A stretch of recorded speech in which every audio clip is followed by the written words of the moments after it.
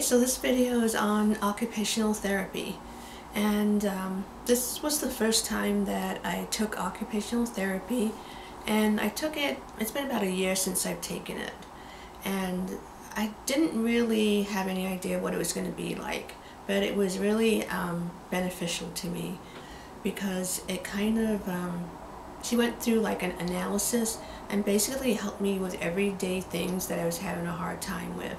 The first thing she helped me with was with a medication schedule, because the medication that we take, and I take Cinemet, can be kind of tricky.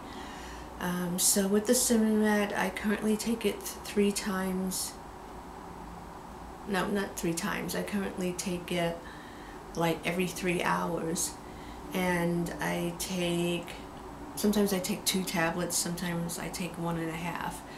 But the tricky part of the medicine is that I have to make sure that I avoid eating and or protein at least an hour before or an hour after the meds.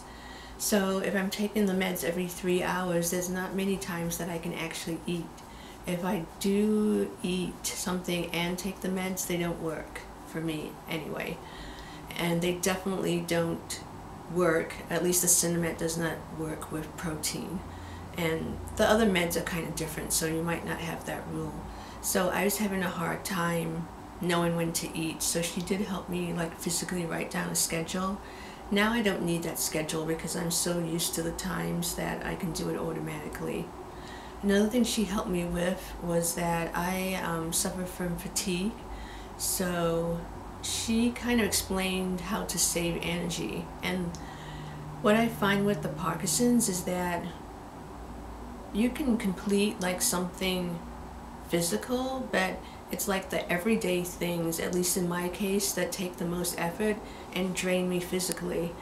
And I don't know why, but I suppose it's because with the lack of dopamine that we have that causes the Parkinson's, and the problem with the initiated movements, maybe that's it with the everyday things that are seem kind of casual. It's that they still require a lot of energy as far as initiated movement. But back to the kitchen, so she gave me some guidelines as far as like reorganizing things. So she said not to put things that I was going to use a lot, like plates, on the upper cupboards, because I was having trouble even like removing a plate high up. So I rearranged everything at the lower levels, and then she also told me to collect everything, like when I had a recipe to do, she told me to use a cart and go around the kitchen and load all those things in the cart and then take the cart to the table, rather than making trips back and forth, opening the refrigerator back and forth.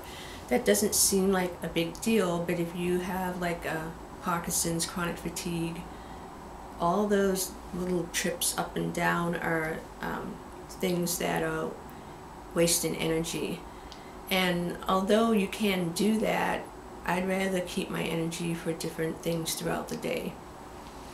Other things she helped me with were like dressing tips, and I'm going to go through that in another video. So it was really a lot of practical things. Also, she taught me how to rearrange my bathroom to save energy. She suggested that when I not so much when I dress, but like when I put on makeup or something like that, or style my hair, that I sit in a chair.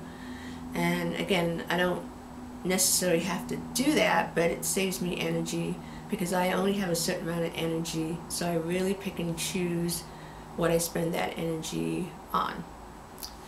Okay, so I would strongly recommend that you go to occupational therapy if you have a chance to do that, and they can help you with a wide variety of things.